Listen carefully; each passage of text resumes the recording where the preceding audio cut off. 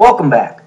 Up until this point, we have used the following postulates to prove triangles congruent.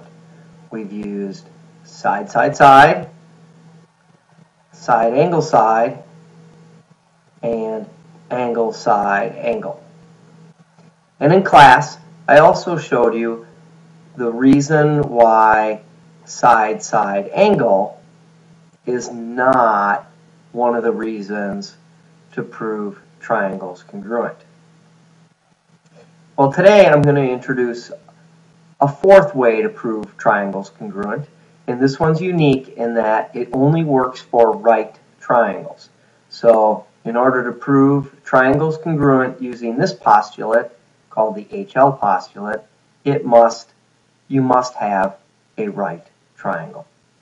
So let's say we have these two right triangles, triangle ABC and triangle A prime, B prime, C prime.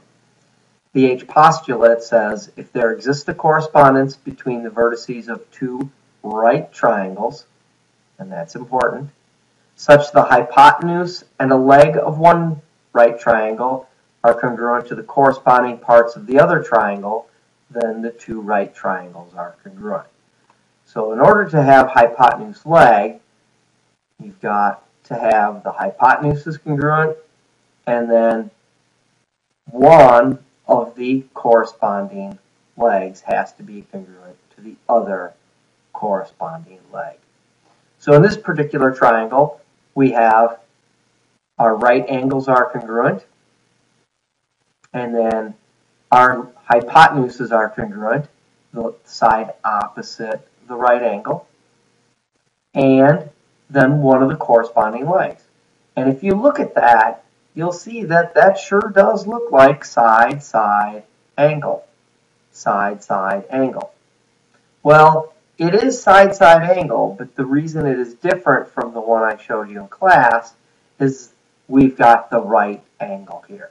That right angle commits us in such a way that this is no longer ambiguous. So while this might look like side, side, angle, the right angle is a game changer that makes this particular situation unique. So now we have four postulates to prove triangles congruent. Side, side, side, side, angle, side, and hypotenuse, leg. So let's do a sample problem.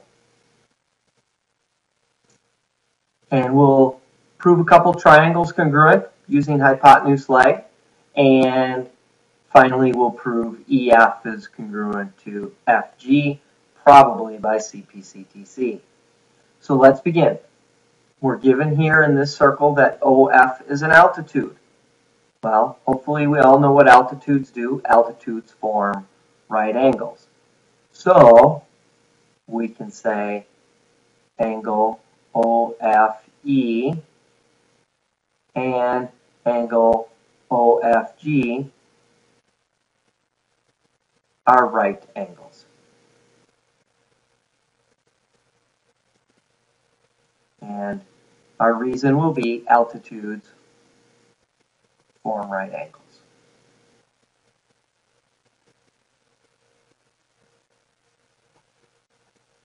Okay, so now we've got our right angles, so we have essentially established now that we have right triangles.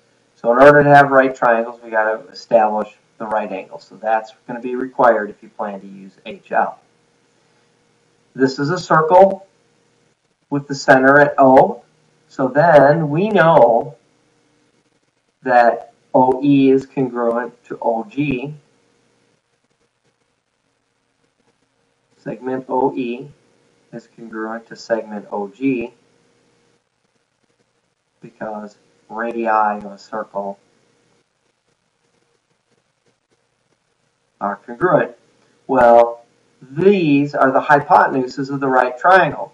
So here is my hypotenuse in that particular step. Here are my right angles, and now we also know our altitude here is common to both triangles. It's reflexive, so OF is congruent to OF by reflexive. Our two triangles are congruent. Watch your correspondence here. Triangle OEF. That's the easy one. Is congruent to triangle OGF by hypotenuse leg, and that would be steps 2, 4, and 5. So our right angle, our hypotenuse, and our leg.